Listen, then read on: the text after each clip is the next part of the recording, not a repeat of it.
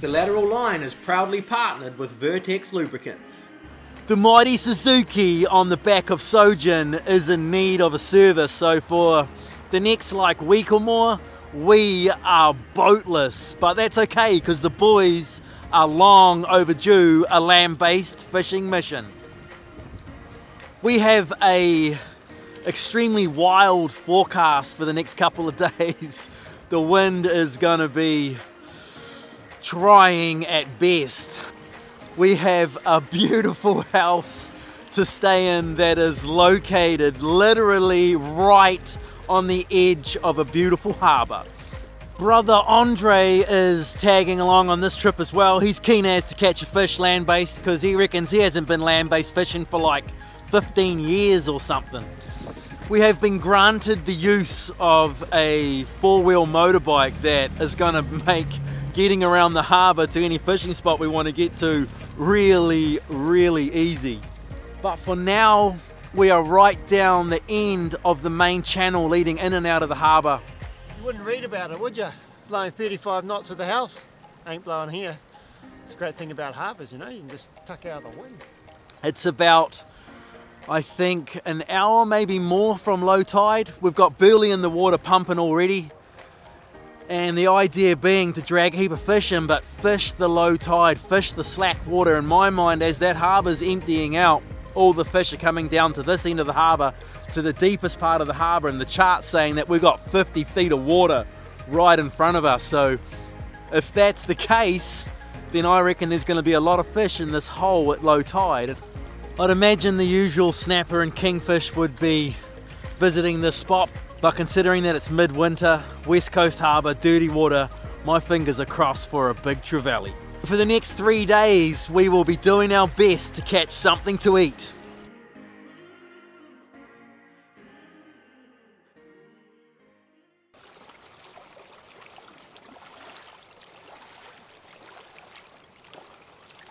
We've got a burley thief. He's a big one.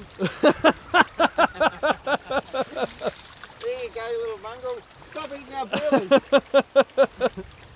Got to be big snapper in here eating those. That was really cool.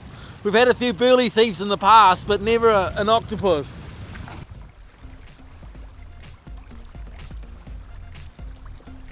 Got good burley going. 100% they were snapper bites. Yeah, look at it. Milan's already found the bottom. Yeah, that wasn't very good. Good for me for practice to tie an FG knot though. Yeah, because you need so much practice to tie an FG knot. Well, I got to think of the positives that come out from catching the bottom. Good on you, mate. With so much foul in the area and getting lots and lots of snags, got no sinkers and just free drifting a bait down the current. It's a little bit painful because you've got to drift out, wind in, drift out, wind in, drift out, wind in, but as the current stops, I reckon the big fish are going to come up the burley trail. That's the theory anyway. It works in the boat, and I reckon it'll work right here. Andres did a wicked cast and cast his bait off.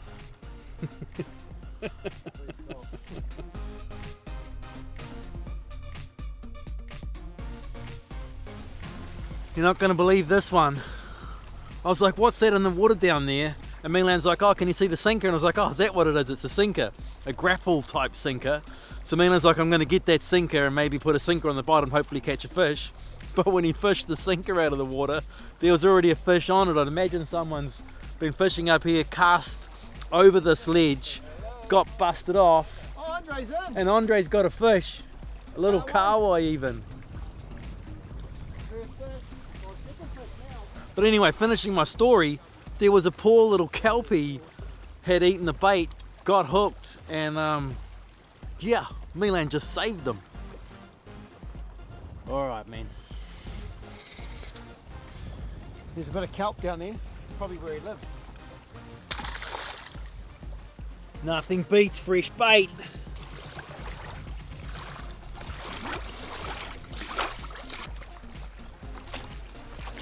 Last burley bomb's going in. We're getting real close to low tide now.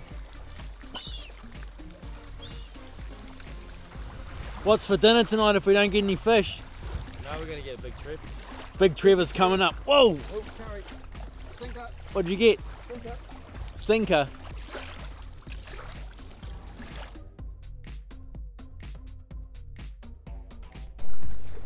Hey, you're supposed to tell me when you hook a fish, man. Oh, Mr. Quiet down there. Ha ha ha! Andre's got dinner. In the form of the mighty kahawai. Nice work, Andre. That is definitely dinner covered. Well, that's 2 kahawai to Andre, and Milan got a kelpie, but that was like second hand or something. Oh, and he got an octopus, which was very, very cool. It didn't take long at all. Well, I think that's about it. The tide has started to charge back in and nothing too exciting's happened, although dinner has been acquired and that was the main mission, so it's all good. Gonna head back to the house, chill out and get ready for a day tomorrow, and I'm gonna go sit myself on a hill and watch the sun go down.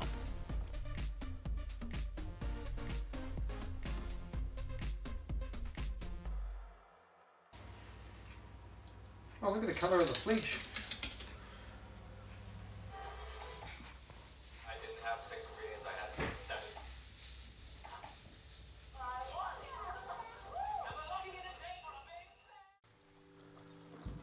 What a cool way to start the day. We just literally sat on the deck and watched the sun come up.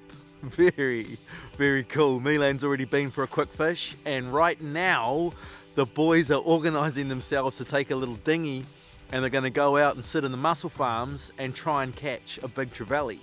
All I'm going to do is hang out on the beach, and if they catch something, I'll just fly the drone out there and see what they got. Ready for a paddle.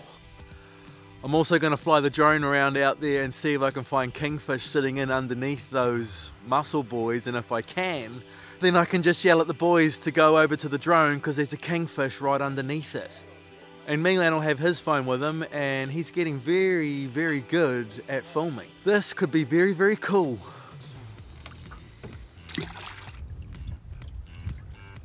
Breakfast is served. Woo!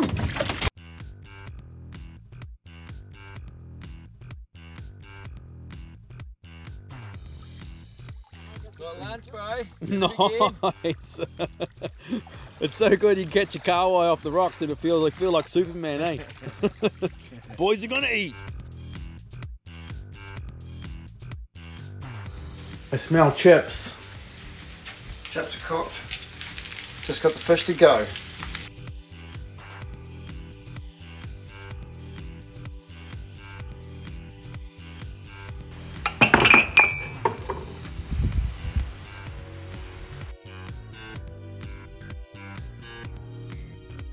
Well, today has been the most relaxing day that I've had in a very long time. We've just hung around the house. Me and Milan got in a time-lapse war. We've been fishing, we've been eating, we've been chilling out. Milan found a frog. The wind that we had forecast for this trip, there was wind yesterday, but today is just perfect. I want to be up on the hill filming the water and doing time lapses of the clouds, the reflection of the clouds on the harbour, because it just looks that spectacularly good. Right now we're just on a, what do you call it, a stop along the way. Milan's seen some fish busting up. Oh, and there's still fish busting up. I just seen another one down there. So yeah, just casting a few lures around, seeing if we can get some more kahawai for dinner. But I have my heart fully set on a big trevally tonight. But now it's time to put a plan in action, and the plan is pretty simple. Go back to the spot that we were at yesterday. The dead low tide today is going to be closer to sunset than it was yesterday, and I think that's a good thing. Gonna stand on those rocks right at low tide and pump the crap out of the burley bag and hope to draw some trevally right in, and then feed them little cubes of pilchard, and then hope the boys can stay connected, because we got fouled up like 2 or 3 times last night. Milan got a rig busted off, so there's rocks right in front of us, and hard fighting trevally just might know where they are, so it could get interesting. Alright, the burley's in and pumping, and it's right up on the point there. And the burley's kind of going with the current around here, and there's a little bit of a calm spot in front of us, so little back eddy or whatever. So just chucking little pilly cubes in there and letting them drift around and hoping for a trevally. I reckon it could work. If they're here, then yeah, it could definitely work if they're here. Car white. Haven't seen it yet though. Car white. What are we doing for dinner tonight? We're having car white. Wicked.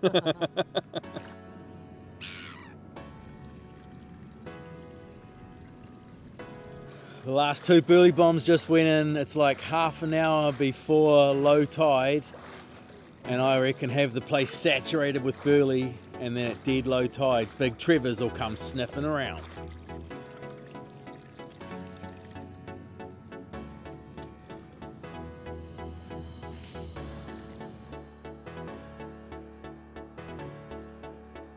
I think so.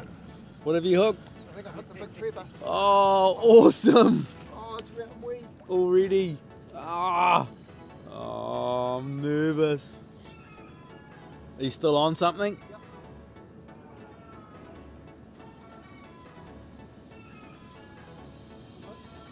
What's going on?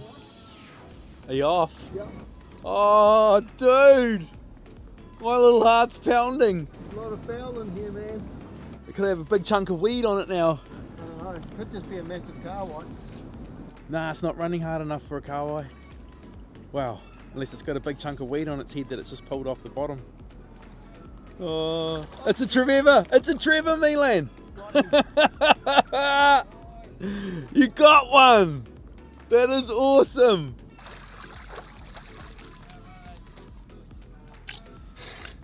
The target species, grunting away.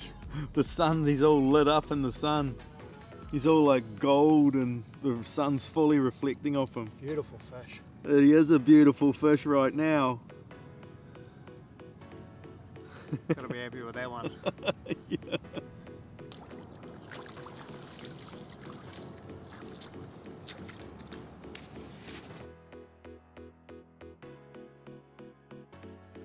Milan's Trevally tasted just as good as I remembered Trevally to taste. And after Milan's Trevally, we got treated to the most insane moonrise. It was actually a blood moon last night, so yeah, we just chilled out, watched the moon come up. At some point today, we will be going home, but before then, the boys would like to take a couple of fish home for dinner tonight. So burley is pumping, Milan's casting a lure, Andre's cooking breakfast, and like I say, at some point we will be packing up and going home, but for now it is just a matter of sitting back and enjoying being here. Awesome trip. Another one for Andre. Little grunter. Grunty, aren't they? Fishing's just going off this morning and we've got the perfect conditions. The trophy hunters have returned. Big Trevs. Found the Trevs. Dinner is going to be great this afternoon.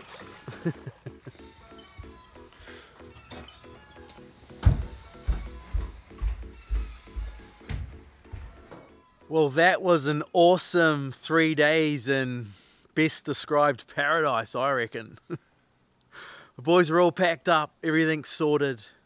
We are just enjoying soaking in more of this view before we go, but yeah, that's it. Done and dusted. Awesome trip. Thanks for watching, and we'll be back at it real soon. The Lateral Line is proudly partnered with Vertex Lubricants.